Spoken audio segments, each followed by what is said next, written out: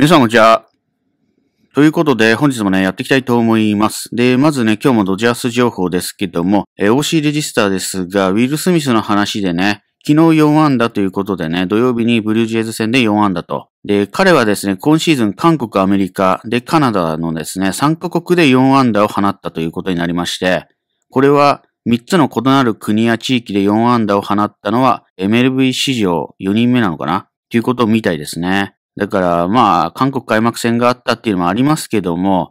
でもこの時期にそれを達成するっていうのもなかなかね、まだ4月ですからね。で、4安打をもうやってるっていうことですから、それはすごいことであるかなと思いましてね。なかなか4安打っていうのもね、打たないと思うんですけどもね。いや、素晴らしいね、現状ではあるかなと思いまして。今ですね、まっすぐを打つことに集中しているっていう感じみたいですね。で、現状調子はいいしっていうことですし、自分のアプローチに忠実でね、打撃をしているという感じかなと思いますけどもね。だからこの前も言いましたけども、そのトップ3がね、結構重みがあるところなので、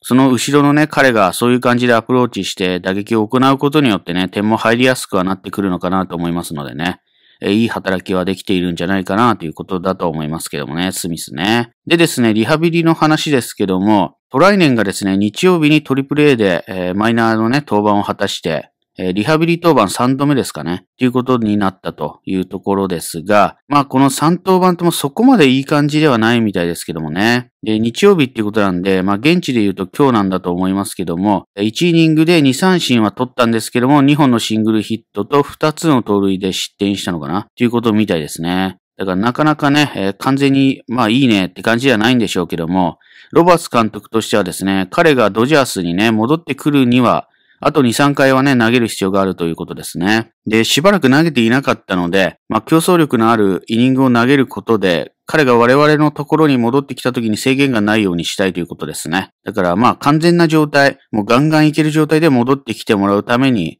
まだあと2、3回は投げるということかなと思いますけどもね。早いとこ戻ってきてほしいですけども、最近ブルペンもそれなりにね、いい形になってきたかなと、現状ね、思いますので、焦ることなく、しっかりとした状態で戻ってきてくれたらなと思いますけどもね。そして、ガス・バーランドがですね、今日、ロースターに加わったわけじゃないんですけども、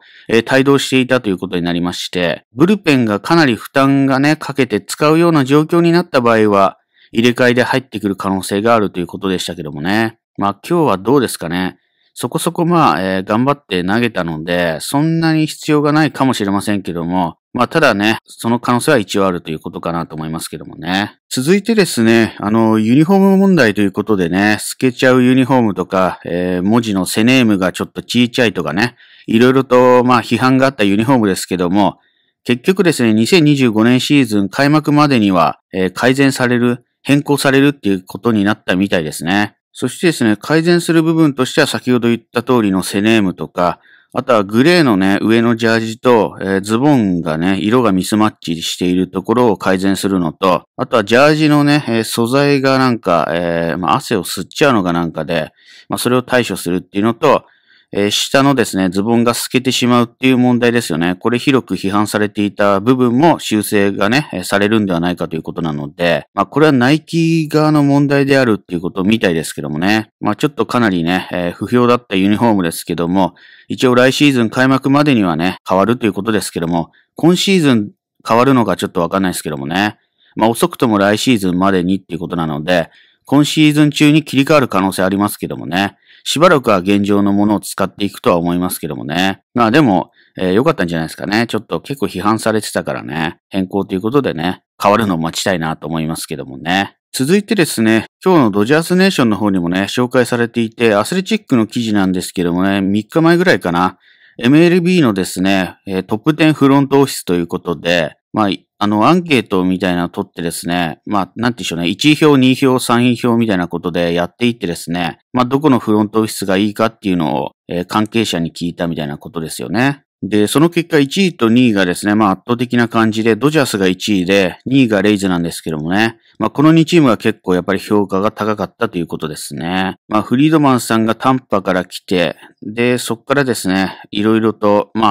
才能を受け継いで、その後もですね、主力は入れ替わっておりますけども、いい選手を獲得し、でもってね、下からは上がってくるっていう感じにはなってますのでね。フリードマンさんとしてはですね、獲得すべき選手を知っているということをね、別の幹部は言っているということで、バウアーを除いてと書いてありますけどもね、そんな感じですね。で、あとはですね、シーズン途中で、欠点をね、修正するっていうところが多いということで、トレードとかでね、あとはそんなに活躍してなかった選手が復活していたりとかしますけどもね、そういうところの見極めというかね、そういうところがうまいっていう感じでしょうか。で、2位のね、レイズとしては、低予算でね、勝っているということにはなりますので、他のチームのオーナーがですね、このレイズにいる人をですね、欲しがるというか、そのフロントにいる人をね、欲しがっているっていう感じは結構多くあるわけでして、低予算なのにね、勝てるっていうことをね、やっているわけですから、なんて言うんでしょうね、データとかいろいろとね、そっちにお金をかけた方が、勝つだけであれば、一生のそのね、価値というのはね、低く抑えられると、金額としてはね、選手に大きなお金を使うっていう方向よりはね。ただそれが、チームとしてのその運営の人気とかっていうのと考えるとまた違うんでしょうけどもね。ただ勝つことにおいては、結構ね、そこが重要な部分なので、それをね、うまく利用しているわけですよね。低予算でやっていて。で、スター選手をいろいろとね、入れ替えてというか、それでやってきてるわけですからね。そういうことができる、その中身を知っている人材を他のチームもね、欲しがっているっていう感じだと思いますけどもね。で、あとは過小評価されている選手を見つけてきて、で、それをうまくね、活用してっていうことでね、こうやってやれば、君は活躍できるっていうね、感じでやっていくわけですからね。それで復活というか活躍している選手もいますからね。やはりそこの部分はすごいのかなと思いますけどもね。っていう感じでドジャースとですね、レイズのフロントオフィスが1位、2位でダントツでしたね。で、その下がですね、ちょっとね、ポイント差はあるんですけど、ブレーブスですね。ブレーブスもね、若い選手と早いとこ延長してね、それなりに安い値段で保有できるみたいなことをね、うまく活用してるかなと思いますしね。で、その次がガーディアンズ。で、オリオールズ、ブルワーズ、ダイヤモンドバックス。で、レンジャーズ、ツインズ、ヤンキースと。で、フィリーズ、マリナーズ、アストロズ、タイガース、メッツ、レッズと。この辺ですね。最後の方は1ポイントぐらいしか入ってなくてですね、ヤンキースとかも20票とか19ポイントとかね。それぐらいなので、他はね、ドジャースは284ポイント、レイズが258ポイントとかなんでね。ダントツでして。で、ブレーブスは130ポイント。で、ガーディアンズは101ポイントとかなんでね。ここからどんどん下がっていきますけどもね。やはりドジャースの評価も高いし、あとはそれでいてお金も使えるっていうところがでかいんでしょうけどもね。そんなところでね、ドジャースのフロントオフィス、トップ10の1位という感じの評価を得ているということになりますね。あとはドジャースのそのね、ドラフトが毎年それなりに勝っているので、順位的にはね、下の方のドラフトになるわけですけども、それでもね、1巡目後半指名してんだけども、いいドラフトをしてですね、その選手が出てくるという感じにはなるので、やはりそこら辺のね、ドラフトの部分においても、スカウティングというか、その辺も上手いのと、あとは育成が上手いっていうのはあるのかもしれませんけどもね。そういうところも評価されているということですかね。ということでね、今日の試合内容をやっていきたいと思いますけども、今日でトロント戦最後でしたけども、3対1で敗れるというね、結果になりまして、今日の翔平は4打数無安打1三振ということでね、初打席、1打席目ね、あれはちょっといい当たりだったんですけどもね、バーショーが、昨日はちょっとミスをしましたけども、今日はね、いいプレーをされてしまいましてね、フェンスに激突して、取って激突したみたいな感じでしたけどもね、あれがヒットにならないっていうのはちょっとね、残念というか痛いですけどもね、相手の守備が勝ったということでね、そこを褒めるしかないかなと思いますけども、打球としてはね、完全にヒットというか、いい打球でしたね。で、その後はですね、今日はヒットは出なかったんでね。でもって、その8回のチャンスのところで、ボール球に手を出してっていうことで言われてますけどもね。そんな形で今日は、無安打という感じには終わりましたね。今日のあれとしては、やはりね、そのインコースとか高めとかね、もう、その8回の打席とかじゃなくて、その前からもう手を出しちゃってんだよね。でもそこがなんて言うんだろうな。ゴーズマンの球も結構クロスで入ってきてんのかな、インコースにね。だから割とインコースに見えてんのかもしれないけども、打ってる場所っていうのはボール1個分ぐらいかな。内側のね、球なんですよね。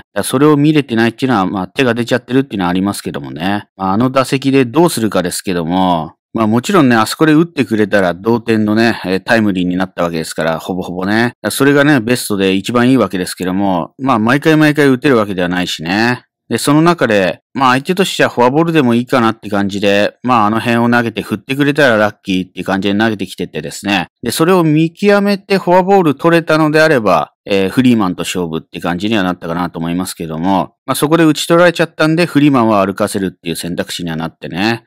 そこですけども、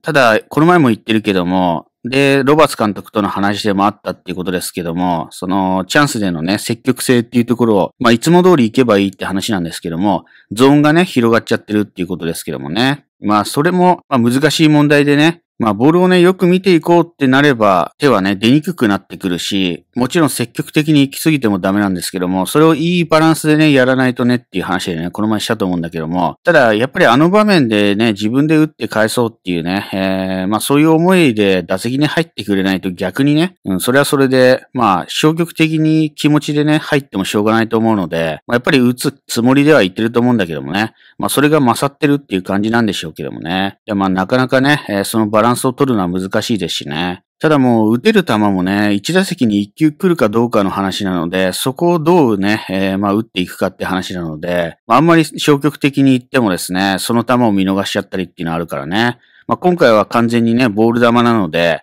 見逃してればいいかなっていう話ですけどもね。ただそれをじゃあ、打ちに行くのと見逃すのっていうところでね、いいバランスを取らないと手が出なくなってきちゃうんでね。今日は打てると思って打ちに行ってるんでしょうけどもね。あれがセカンドフライになっちゃったと。あれがね、外野まで飛ばせてればですね、1点はとりあえずね、取れたかなと思いますけどもね、タッチアップでね。ただそれもね、叶わずということでね。で、その後、フリーマン歩かされてテオヘル・マンシーとね。マンシーはいい当たりでしたけどもね。あれも取られちゃってというところでね。フリーマンとしてはマンシーのフライは、もう一回ですね、筋トレしとけば入ったんじゃないかみたいなね、冗談を言っていたということで、OCレジスターに書いてありますけれどもね。そんなことでね、チャンスを作ったけども、3人凡退してしまったというところでね。これでね、もちろん大谷翔平が打たなかったからっていうのはね、負けた原因を探すとそう言われるのはね、当たり前なんですけども、しょうがないですよね。そういう立場だからね。で、皆さんもそれなりにね、なんか団体競技とかスポーツとかやってれば、負けた後、どうしてだっていうことでね、そこの主力であれば、そうやって言われてきた人もいると思うしね、理不尽に感じてきた人も中にはいると思うんだけども、そういうことでね、しょうがないわけですよ。言われてもね。ただ結局、毎回打てるわけじゃないので、でもって今チャンスで打てないって言われてますけども、4月ね、ようやく1ヶ月終わりそうなところでね、6分の1ですかね、が終わったぐらいなので、本当に大谷翔平がチャンスで今年打たないのかっていう話は、9月ぐらいにね、正式にわかる話であると思うので、6分の1で打たなかったからといってですね、残りね、あと、5ヶ月ぐらいあるわけですから、そのうち3ヶ月チャンスで打ってれば、それなりに打ってることにはなってくると思いますしね。その先のね、ポストシーズンで打たないと、それはそれでね、ダメなわけですから、それなりにこうね、残り5ヶ月で打って、で、ポストシーズンのね、そこで、短期決戦の中で打てるかどうかなんでね、そこで力を発揮してくれればっていう話かなと思いますので、今の1ヶ月ね、ちょっとその得点圏っていうのが低いからといってね、ぐちぐち言っててもしょうがないと思いますのでね。もちろん打ってなかった、打って欲しかった、で言うのはわかるんだけども、打って欲しかったなってね。その気持ちはもちろんわかりますしね。ただ余計にそれをね、ぐちぐち言う必要もないのかなと思いますのでね。今日は残念だったというところですけどもね。個人的には見すぎてね、見逃し三振とかするよりかはいいかなと思いますけどもね、チャンスでね。だからね、なかなか難しい問題だと思いますけども、今日はフォアボール OK の攻めで、それを振っていっちゃったっていうところでしょうかね。で、そのね、ゴーズマンとの対戦の中でも振っていたので、それがこうね、続いていっちゃったのかなと、彼の中でね、今日ね、そんな気はしますけどもね。ということでね、本当にチャンスで打たないのかは、まず3ヶ月ぐらい経過して、で、その後また3ヶ月でシーズンが終わって、そこでね、正式にわかるし、で、あと本当にそのポストシーズンで打たないと大変なことになりますから、そこで本当にいい状態でね、入っていってくれないとっていうのがあるので、ポストシーズンに行ける前提で話してますけどもね、そこで打たないっていうのがシーズンでめちゃくちゃ打っててもそこで打たないと、多分ね、シーズンの意味がないような感じでも言われてきますからね。そこでね、活躍してくれれば、シーズン多少打ってなくてもね、全然ね、チャラになっていくみたいな話になりますからね。できればだからポストシーズンでの、MVP。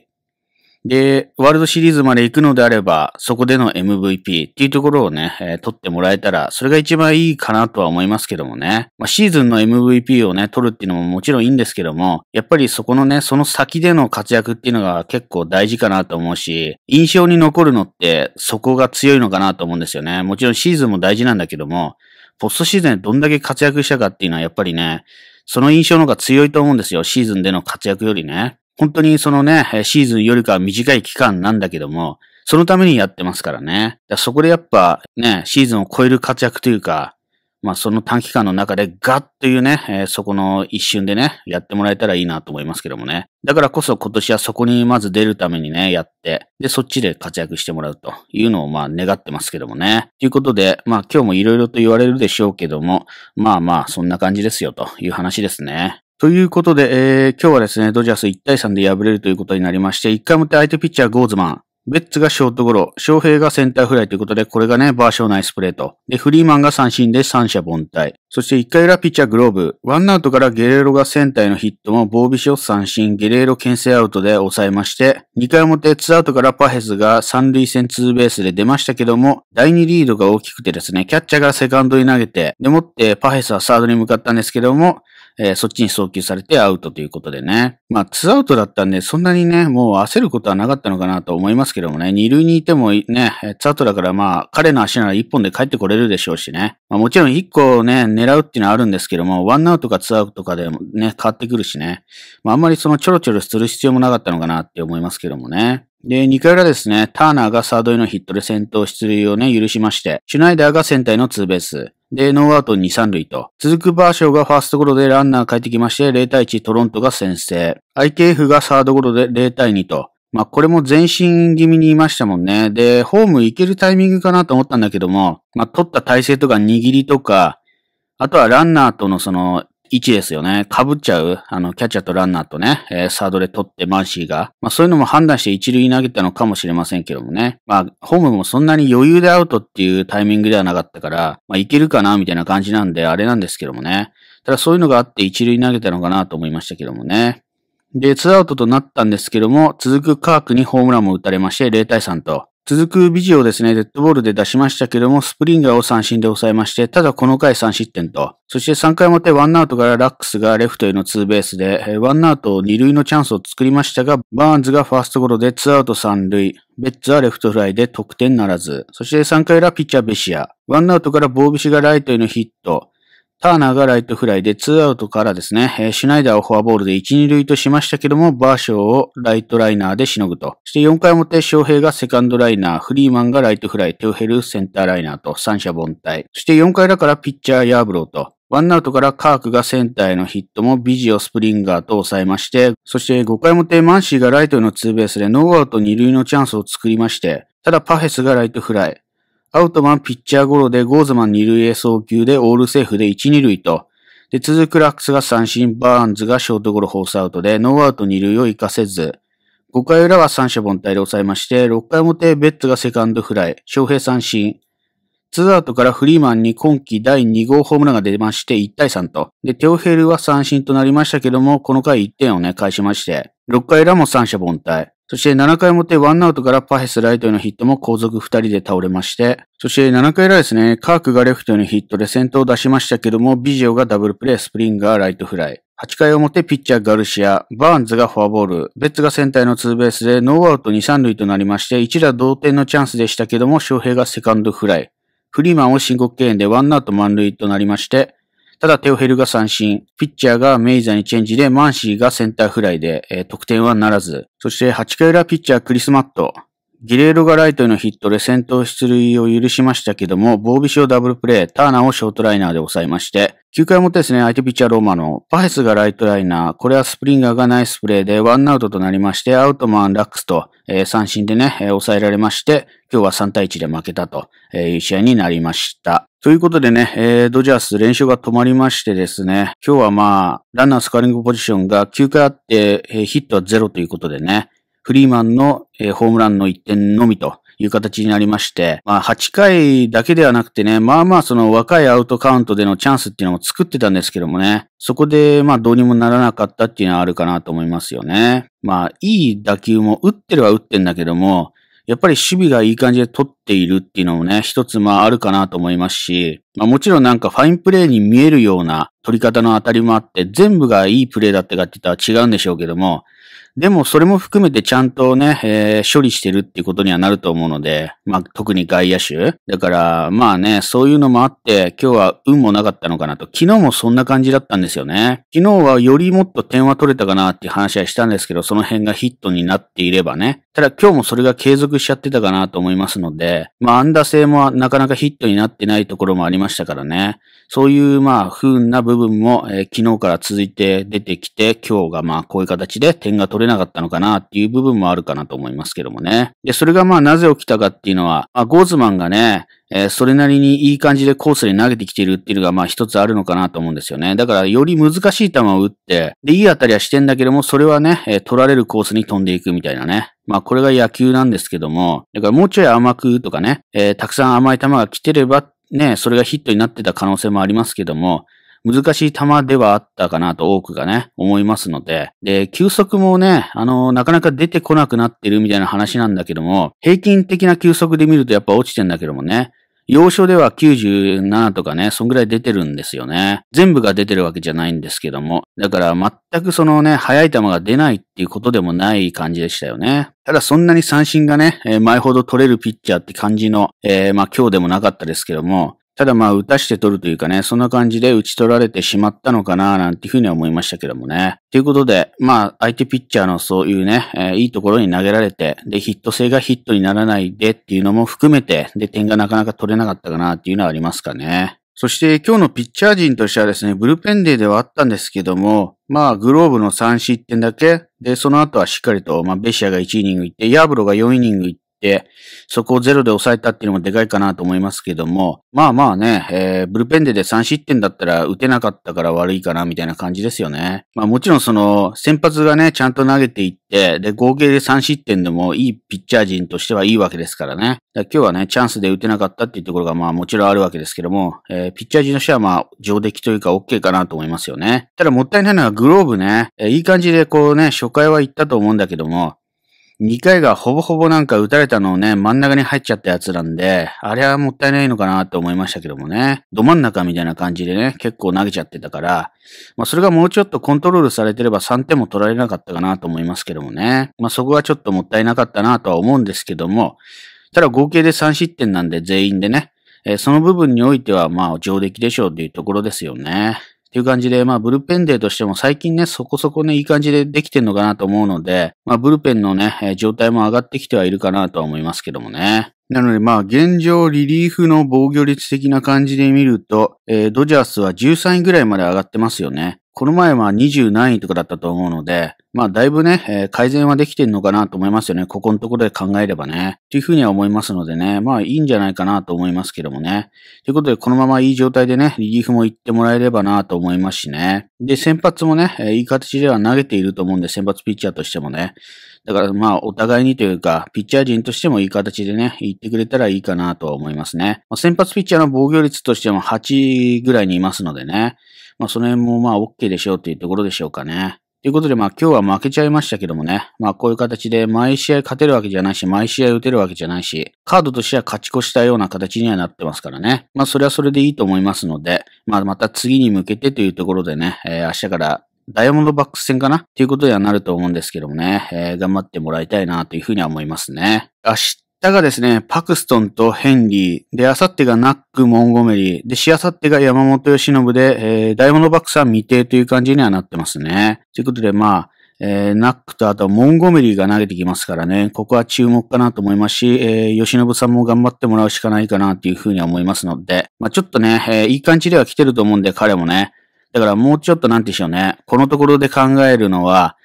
より質の高いというかね、そこを目指せるんじゃないかなっていうピッチングにはなってきてると思うので、長い回っていうところをちょっとね、イニングとしては期待したいなと思いますしね。でもって失点は少なくっていうのは当たり前ですけども、それができそうになってきてると思うのでね、そこを期待したい部分ですね。で、試合時間としては、全部10時40分からですかね。だから割と見やすいかなと思いますので、日本時間明日30日ですけども、30日、1日、2日っていう風になりますけど、全部10時40分スタート。で、その後がですね、3日が休みなのかな、日本時間だとね。で、4、5、6とブレーブス戦で、7、8、9と、マーリンズ戦ですかね。これはホームゲームかなと思いますけども、そういう形で動いていくという話ですね。ということで、明日からダイヤモンドバックス戦、またね、頑張ってもらって、翔平もね、一発かましていただきたいという感じには思いますね。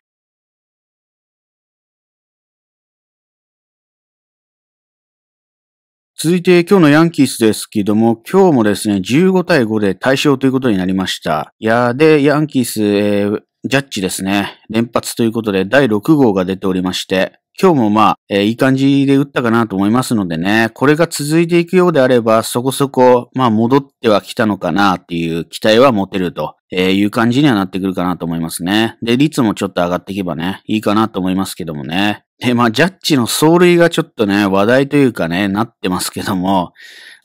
スライディングするときにね、左手かな上げて、スライディングして、そこに、送球、ゲッツを狙う送球が当たったんだよね。だから、あれもね、なんかしょっちゅう自分でもいつも通りやってるみたいなことで、なんとなくいつもああいう感じで滑っていってんだよね、多分ね。で、今日は割と高く上げちゃったのか、たまたまそこにね、送球がいっちゃったのかわかんないけども、当たっちゃったのでね、そのゲッツを防いだみたいになってるわけですけどもね。だから癖なんでしょうけども、ね、自分も怪我するかもしれないから、鍋つかみみたいなのつけてるけどもね。ただあれ送球がぶつかってね、投げていくやつが思いっきりぶつかっても良くないと思うから、そこはね、わざわざ邪魔してるんでなければ、あんまり上げないで滑ってった方がね、怪我しなくていいのかなと思いますけどもね。で、そのゲッツーがなかったからこそ、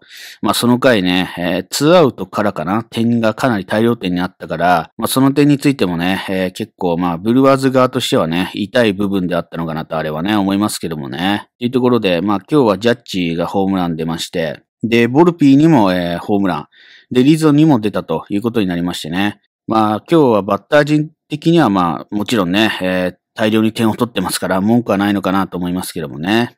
ボルピーが2安打3打点。で、外も1安打1打点。ジャッジが3安打3打点ということでね。良かったのかなというふうには思いますけどもね。で、ピッチャーの方はちょっとね、ストローマンが4イニング6安打4失点ということで、1回にジャッジのね、ホームランで先制して、で、5回に3点取ってですね、ボルピーのホームランかな。で、その裏に4点取られて同点になって後のその6回のね、ゲッツーを崩してからのみたいなことが始まって7点取ったんですよね。だから本当に、ブルワーズ的に言うとやっぱそこがね、でかかった部分であると思うんですよ。ゲッツーになってたのかはね、ちょっとわかんないけども、多分なってたんでしょうね。普通に投げとけばね。そしたらおそらく、それで2アウトで、スタントンが打ち取られたんで、それで終わってたみたいな話なわけですからね。それで文句やれるのはしょうがないかなと思いますけども、ただ、審判とか集まって何もなんなかったんですよね。だから現状平気なのかなとは思うけどもね。でもね、余計なことはあんましない方がいいかなとも思いますし、ただ癖でやっちゃってるからね、治るかどうかわかんないけども、あんまりね、やめた方がいいのかなと、さっき言ったけど、怪我するからね。今まではね、普通にそれもやってたんだけどもね、何もあんまり問題になってなかったというところですけどもね。という感じで、今日も対処できまして、ちょっとね、ストローマンはやられた部分はありますけども、その後はね、抑えてくれてる人たちもいますからね。ブルペンとしてもなかなかいい感じでは投げてきてると思いますからね。ここも継続してもらってっていうところでしょうかね。で、ヤンキースとしてもですね、初戦は落としたんですけどもね、ブルワーズ戦ね、3連戦。で、一応この2戦ね、対勝できたので、15点かな。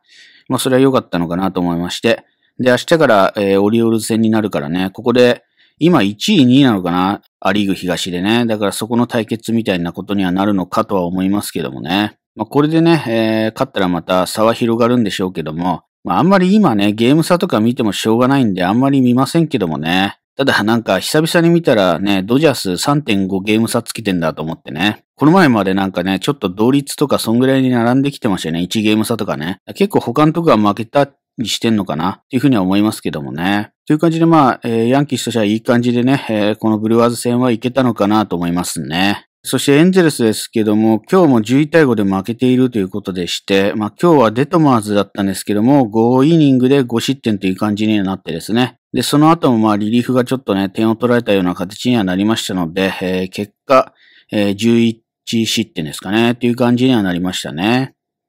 ちょっと厳しいですよね、現状ね。まだ4月なんだけども、これもね、いつも通りだったら昨日も言ったけど、まだ上の方にいるんですけども、今年は逆な感じになっちゃって、で、こっから上がっていくのかどうかっていうとね、ちょっとわかんないですからね、厳しい現状でもあるのかなと思いますし、トラウトがちょっとね、調子を落としてるのか、スタッツもね、ちょっと落ちてるかなって感じありますからね。そこだけ抑えていればっていう感じもあるのかもしれないし、相手からするとね。打順も結構動いてますからね。あんまり固定して、このね、何人かでみたいなことにもなってないし、そういうのもあるのかもしれませんけどもね。とりあえずトラウトをね、どうにかしてっていうのもね、あるのかとは思いますけども。現状はあまりよろしくはなくて、10勝18敗。で、トップと5ゲーム差っていうことになってますからね。これがまだ4月だから、どうにかしてはもらいたいですけどもね。なかなか厳しいその最初の出だしにはなってしまっているかなっていうところですね。そしてですね、昨日の夜ぐらいかな、噂さんがですね、ボストンで昇格というニュースが出てきましてね、良かったなということで、レイズから移籍しましてですね、トリプル A で投げてたわけですけども、昇格してきたということになりまして、現状はですね、どういう起用法になるかっていうとあれなんですけども、おそらくロングリリーフ的なところ、になるんじゃないかみたいなことは言われているということですね。だからそういう先発起用じゃないかもしれませんけども、ロングリリーフでねっていうのも、結構それだったらね、なかなか通用するような気もしてたし、そこで結果を残してからどうにかっていうところでね、いいのかなと思いますけどもね。まずメジャーに上がって投げるってことも大事だと思いますから、その一歩としては今回ね、昇格になりましたので良かったかなと思いますので、チャンスをもらった時にね、しっかりと投げてもらいたいなと思いますね。あとはですね、USA Today のナイチンゲールさんのところでですね、今永翔太の評価がね、最高のフリーエージェント投手の獲得だったとカブスがね、いうことでね、出ておりますね。だから山本由伸に複数球団が激しい入札合戦を繰り広げて、スネルとモンゴメリーがいたわけですけども、その一方でカブスはね、彼を格安で取れたみたいな感じですよね。だからこのままいけばね、本当にお買い得だなっていう感じですから、このね、投球続けていってほしいと思いますけどもね。そんなところでね、この FA でね、最高の選手という評価を今のところ得たという今永翔太なので、こちらね、いい情報ですよね。で、あとはですね、ベイカー監督が、昨シーズン限りでね、アストロズの監督を退くことになりましたけども、それはメディアからの批判と、アストロズの分析部門からの干渉が原因だったということで書かれておりますけどもね。で、彼を失った、アストロズとしては現状よろしくないね、順位にはいるということにはなりますけどもね。それが本当なのかわかんないしね。彼が抜けたことによるこの順位かっていうと、怪我人とかがいるからね、なんとも言えませんけども、やっぱりね、そのメディアからの批判、あとは分析部門からの干渉っていうのが、しょうがないよね。今の野球ってそうだからね。だから、彼もね、前からやってると思うので、そういうのもね、なかなか折り合いをつけていかないといけないっていうのはあるからね、ベテランの監督もね、そういうのもあったんでしょう。結構ね、いろいろとあるじゃないですか。マドンちゃんもあったしね。だからそれをね、どうにか融合していかないといけないんですけど、現代はね。そういうのも原因だったんではないかということですね。そして、ボストンですね、4対5でカブスに勝利しているということになりまして、吉田正尚が DH で出ておりまして、2打数1安打ということでヒット出たんですけども、途中で代打送られたのかな。で、左手かなんか痛めたみたいで、それによるちょっとね、交代だったということみたいなんで、そこもそんなにね、問題はないのかもしれないけど、ちょっと腫れてるみたいなことも書いてあったからね。様子見て休むっていう感じにはなったのかなと思いますけども、またこれで IL とかなっちゃうとね、せっかくこの前、昨日か打って、で、今日もDH で出たわけですからね。で、ヒットも打ったので、これ離脱しちゃうとまたあれなんでね、そうならないことを願いたいというところですね。でもってチームは勝っておりますという話ですね。で、あとはカージナルスですけども、4対2ですかね。で、メッツに負けていると。延長11回かな。で、負けているということになりまして、ヌートバーはですね、4打数1安打という結果となっております。あとはちょっとさっき言わせましたけど、ヤンキースの怪我人情報 MLB.com ですけどもね、その他選手も、いろいろと情報はあるんですけども、コールですね、一番ね、大きな部分はね、今んとこね、すべてうまくいっているということみたいなので、キャッチボールとかもしてね。で、この前120フィートまで投げたっていうこともありましたし、で、昨日かな、もうキャッチボールを行ったということなので、5月の5日から1週間のうちにマウンドでの投球を再開できるかもしれないということで、ブーンさんが言っているということですね。なので、現状うまくいけば6月の、頭には戻ってこれるかもしれないという可能性では出てるんですけども、順調には来てるのかなっていうところですね。で、コールを怪我で失ったことによって、ヤンキースとしてはもうやばいんじゃないかって言われてたけども、出だしいいスタート切りましたので、これで彼が戻ってきて普通に投げるのであればね、非常にいいですからね。それを待ちたいなと思いますし、いい状態で戻ってきてもらって、で、その後投げて問題がないことを願いたいということですね。という感じでコールもね、順調に来ていますよというね、いいニュースですね。ということで今日はこれぐらいかなと思いますね。ここまでご視聴いただきありがとうございました。チャンネル登録、高評価、X のフォロー、コメントよろしくお願いします。で、おります。